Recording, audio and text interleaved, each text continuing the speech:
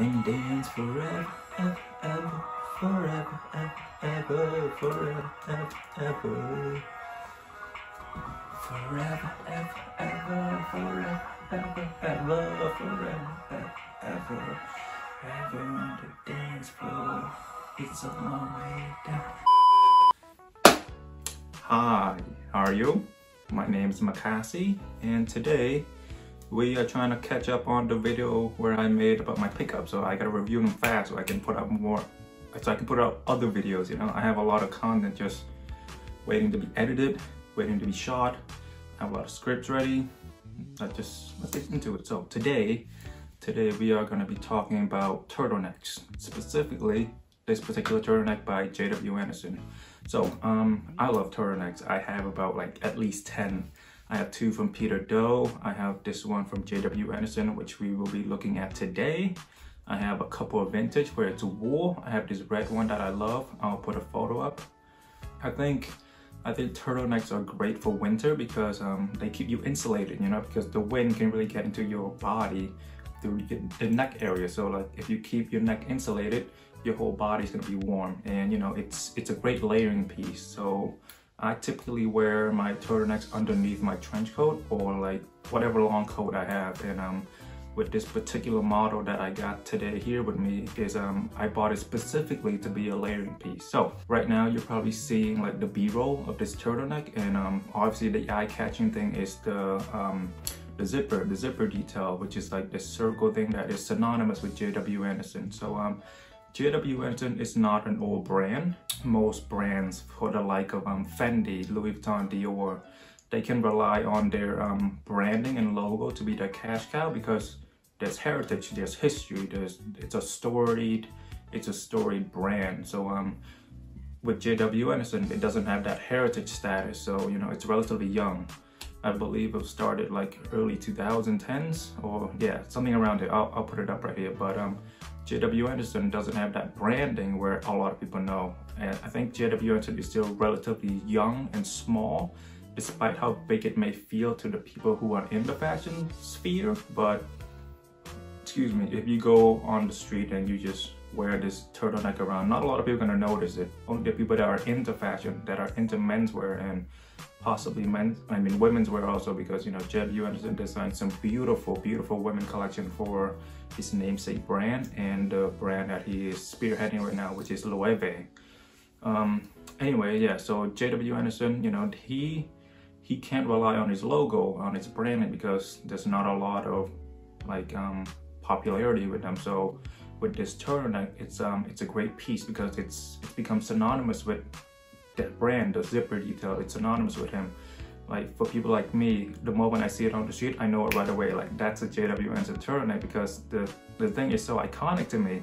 And this is one of the reasons why I got it, because I've been eyeing this. I mean, in my other video, I already talked about this, but I've been eyeing this particular type of turtleneck from J.W. Anderson for a long time now, 4 or 5 years now, and I finally pulled the trigger. This is not the variation that I wanted from J.W. Anderson, but I got this on a sale, so you know, you just gotta make do with what you got so far. And now that I've gotten it, I don't feel the itch to get like more, because I have it in my possessions. It's like once you have your grail, when you talk about that grail to your friends and family, it's like it's not that special to you anymore because like you have it right there with you or on you.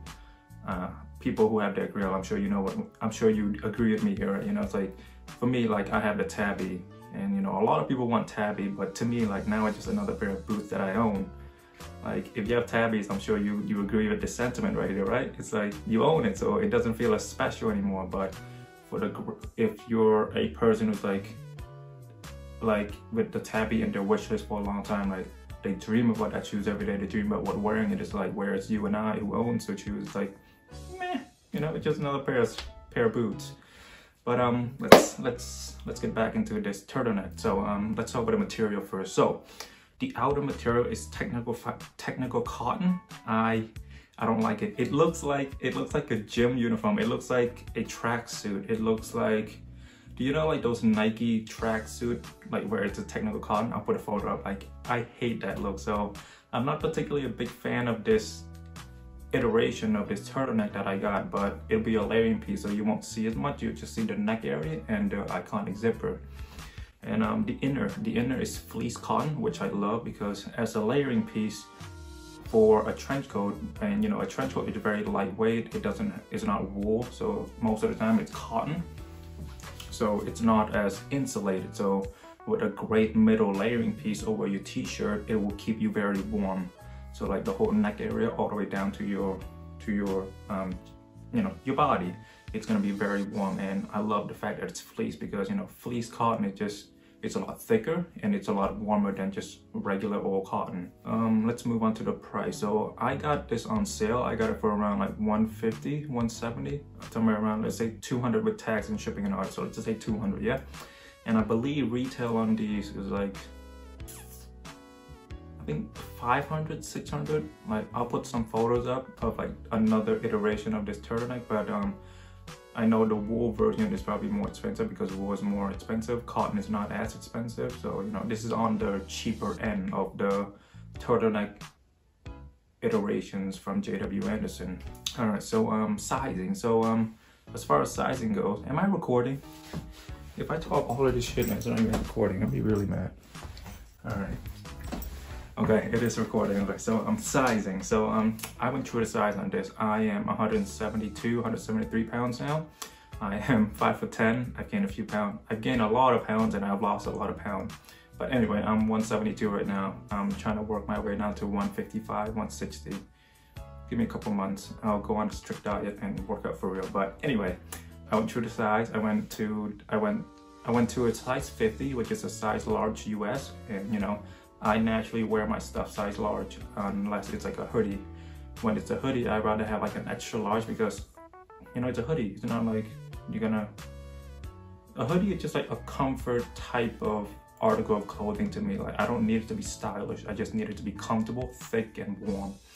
And with this particular piece, it fits me rather perfectly, which is a bit of a con if I were to wear it like on its own, because like it fits so perfectly. So when you move your arm up and down, front to back, like it's gonna move with you. Maybe I've showed you a B-roll, or I'm gonna show it to you now, but if you don't, I hope you know what I'm talking about.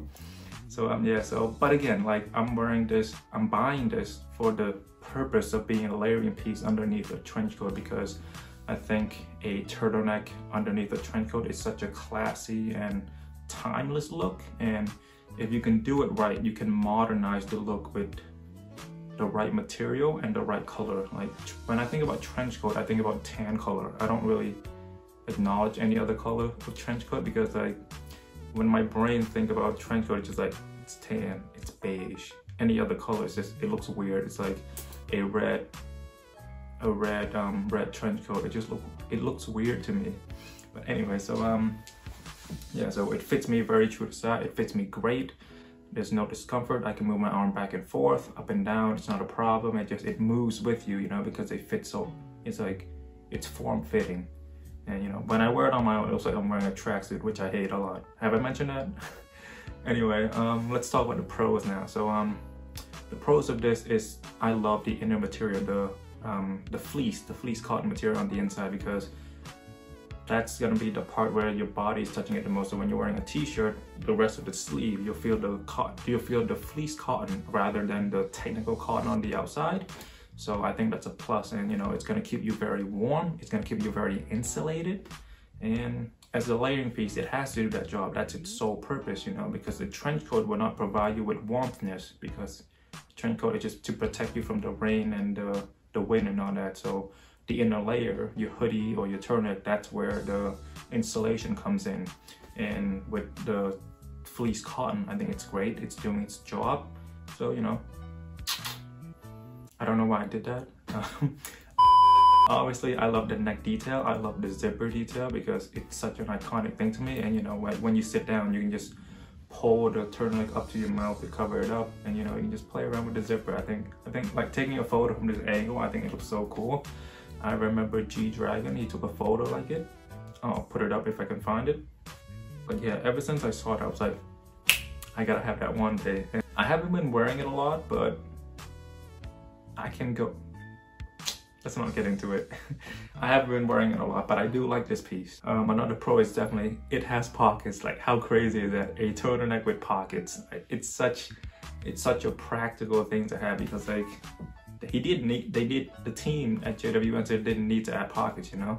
But they did it anyway, so in case, and if you ever need it, you have that options. And if you don't need it, just zip it all the way up. Oh, also, there's like a zipper, so like, it's more security, so come on, what's not to love about practicality? What's not to love about having choices and options? Like, I love it. Okay, this is, this might not be the greatest pro, but it's a turtleneck, right? And you know, we're still in COVID. In the US, we still have to wear masks in certain areas, in certain places. And you know, like, it's more forgiving here than New York. Whereas New York, if you go to New York, any restaurant, before you enter, you have to present your vaccination card. Whereas in Boston, you just have to wear a mask, and some places don't even do that. But you know, if you have a turtleneck, you can just pull it all the way up, and like, some place will forgive you for that. All right, con. The con is definitely the technical cotton on the exterior. Like, I hate it. I hate it so much. It makes me like I'm going to the gym. It makes it look like there's like a sweatsuit, you know? It looks so weird. But I do like the JWA detailing, like the embroidered on the chest. I think that's a nice detail. And the pockets, I already talked about. Okay, we're talking about cons. Okay, focus on cons. But I think that's about it. I mean, we can also say the price tag is a con, like retail price tag, but I think you could say that about any designer pieces. Rarely does a piece, like, rarely do I feel like a piece is justified by its price. I think the only time I ever said that was about the Guidi, but that's because it's horse leather. It's a family-owned business, whereas JW Anderson, it's very commercialized, you know? It's a small brand, but it's like, it's still a big team, you know? And they've gotten very big recently because of his work with Loafers. So, you know, like, his teams, and you know, they're designing more well-known pieces that they can release every year, every season. So for example, the Dick keychain, like, it's become very popular, so that's one of his signatures, you know. What else under JW Anderson? The Harry Style what is it, the sweater, like, that became very popular when Harry Style designed it. JW Anderson even released a video of how to knit it yourself, so that's how big that got. So with that exposure from Harry Style, the brand has only grown bigger and bigger. And you know, what else are they known for? Their collaboration with Converse, you know. Let's just forget about how it ended. It ended badly, the relationship, but he designed some iconic pieces, and you know, Converse is actively stealing his design, and JW Anderson is very mad about that, which is completely justifiable. Let's talk styling. If I'm not lazy enough, I will film the styling videos for this, and I will include it here.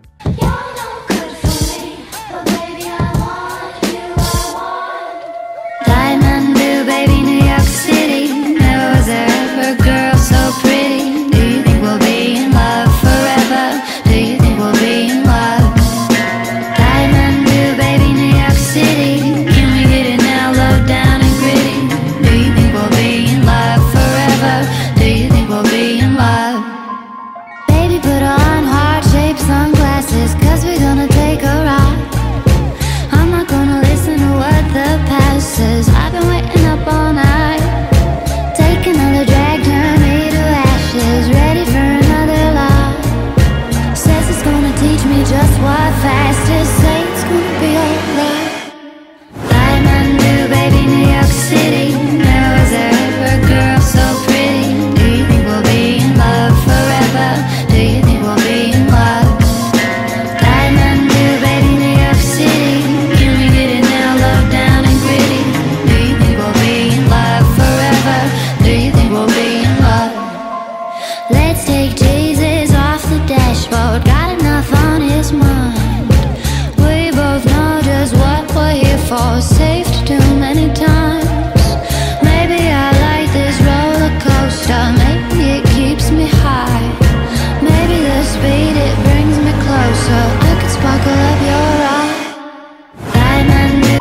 Oh, JW Anderson and Uniqlo. That has gotten JW Anderson a lot bigger, because Uniqlo has a lot of more people know about Uniqlo than than JW Anderson. So their ongoing collaboration, it has bring a lot of eyes towards JW Anderson.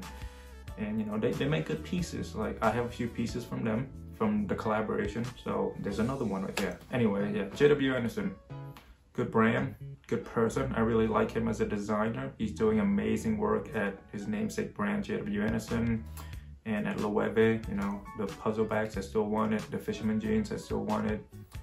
And I know they released some candles too, but I can't justify spending so much money on candles. I'm not that rich. I wish I was. But yeah, he has a lot of things going on, you know, his ongoing collaboration with Uniqlo, a possible reunion with Converse if they ever fix their relationship. But yeah, this is a great piece. I know this review is a bit shorter, but come on, I feel like I've done enough to talk about a fucking turtleneck. This is at least 8 minutes now. And I've been talking about one turtleneck. One turtleneck. I've seen YouTube videos, I've seen YouTube pickup videos where people have gone through at least 20 items already in 8 minutes. And like they literally just hold it up. This is the jacket I got. And then toss it away. Like, appreciate this content, baby. I go in depth, all right? But yeah, great piece, great layering piece. I'm gonna wear it often. My name's Makasy. Oh, I wanna say something to you. There's a saying that I've been living by a lot lately, and it goes, it's a bad day, not a bad life. I hope you find some comfort in that. We all fight battles that we don't tell other people, and especially with seasonal depression kicking in because of the daylight saving, it's getting darker. I hope you realize that, you know, it's a bad day, it's not a bad life. My name's Makasy. Thank you for watching. I will see you later. Bye-bye.